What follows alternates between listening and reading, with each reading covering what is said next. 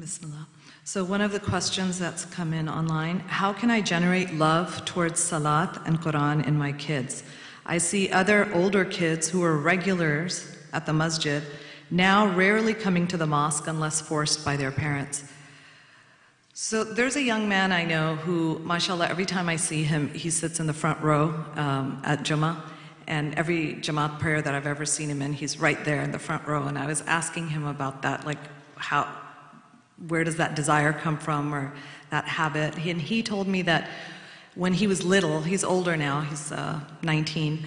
When he was little, he said his father would give him $1 every time he would go and sit in the front row. And he said, so as a child, he loved collecting those dollars. $5 a day adds up. And he said, but now I just do it out of habit. He knows he's not getting any dollars from anyone for sitting in the front row, but it's become his habit. And he, mashallah, broke it down really beautifully for me, because we were talking about how is the best way to teach the religion and put a love for the religion and the practice of the faith in the next generation. And he told me that he thinks 3 things are very important. He said one is that there needs to be motivation. So he said when he was little, that $1 that he got for sitting in the front row was motivation. But now that he's older, the motivation is talking about akhirah, talking about Allah subhanahu wa ta'ala. But to really make sure that there's some motivation when you're talking to your kids about their ibadah. The second thing he said was role models. He named specific shuyukh who were there in his community who inspired him and who he enjoyed watching while they were praying, and that they were the ones who had a big influence on him on the way he prayed and his desire to pray. And the third thing he told me was, so he said motivation, role models, and the third thing he said was understanding. He said it's very important to understand why you're praying and what you're saying and what the point is behind prayer. He said for many kids he's seen that parents say, oh, Allah expects you to pray, so you have to pray. It's haram not to pray. But they don't actually understand why and what's the purpose behind it. And as far as the question which says that they saw that kids who used to come regularly and maybe were into the Qur'an or into praying, but now they see that they don't come unless their parents are quote unquote forcing them to. What I've seen is that in life, we're not just on the steady course. There's ups and downs that come, even in our own lives. And if we look at ourselves and think that right now, if I had somebody who was forcing me or telling me that I have to read this much Qur'an every day, or I have to sit for this long in my prayer afterwards and do dua, would we rebel against that? Or would that be something that would make us go, yeah, that's something I want to take on?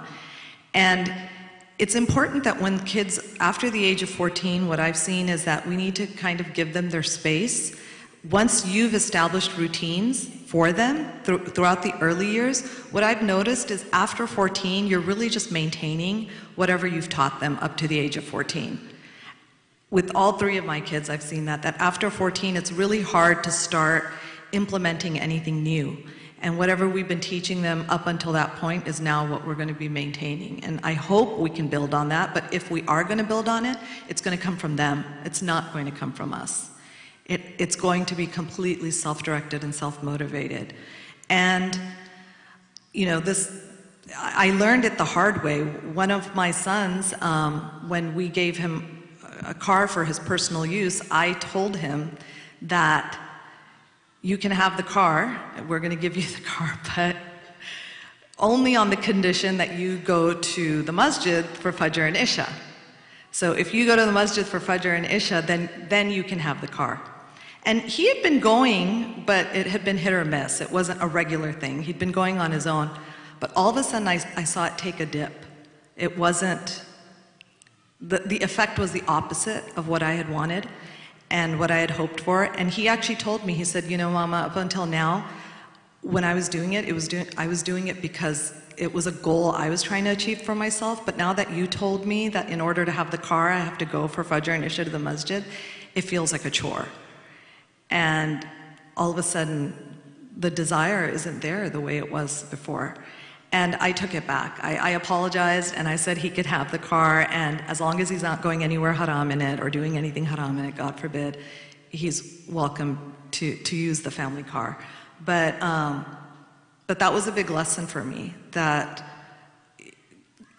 you can't force kids to do anything when they're older. And we're talking to parents of teens right now, so after the age of 14, you have to give them the space to figure it out, and hopefully you've been setting routines and giving them role models throughout their life before.